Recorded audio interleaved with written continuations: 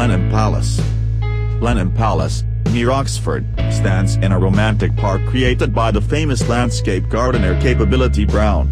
It was presented by the English nation to John Churchill, 1st Duke of Marlborough, in recognition of his victory in 1704 over French and Bavarian troops. Built between 1705 and 1722 and characterized by an eclectic style and the return to national roots, it is a perfect example of an 18th century princely dwelling.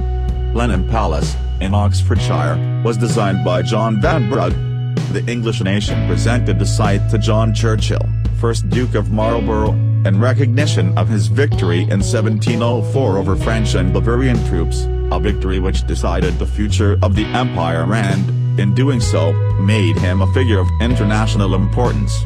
The palace sits within a large walled landscape park, the structure by Vanbrugh overlaid by the designs of Lancelot Capability Brown from 1761 onwards. The design and building of the palace between 1705 and 1722 represented the beginning of a new style of architecture, and its landscape park, designed by Lancelot Capability Brown, is considered a naturalistic Versailles. In tangible form, Blenheim is an outstanding example of the work of John Vanbrugh and Nicholas Hawksmoor, two of England's most notable architects.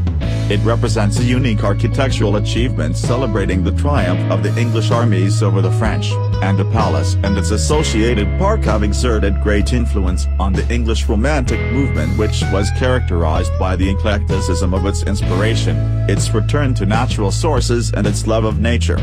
The original landscape set out by John Vanbrugh, who regulated the course of the River Glyme, was later modified by Lancelot Capability Brown, who created two lakes, seen as one of the greatest examples of naturalistic landscape design.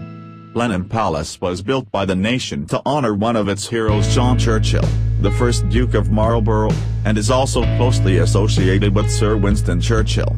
Criterion: 2. By their refusal of the French models of classicism, the palace and park illustrate the beginnings of the English Romantic movement, which was characterized by the eclecticism of its inspiration, its return to national sources and its love of nature. The influence of Blenheim on the architecture and organization of space in the 18th and 19th centuries was greatly felt both in England and abroad. Criterion: 4. Built by the nation to honor one of its heroes, Blenheim is, above all, the home of an English aristocrat, the 1st Duke of Marlborough, who was also Prince of the Germanic Holy Roman Empire, as we are reminded in the decoration of the Great Drawing Room, the Saloon, by Louis Legan, 1719-20.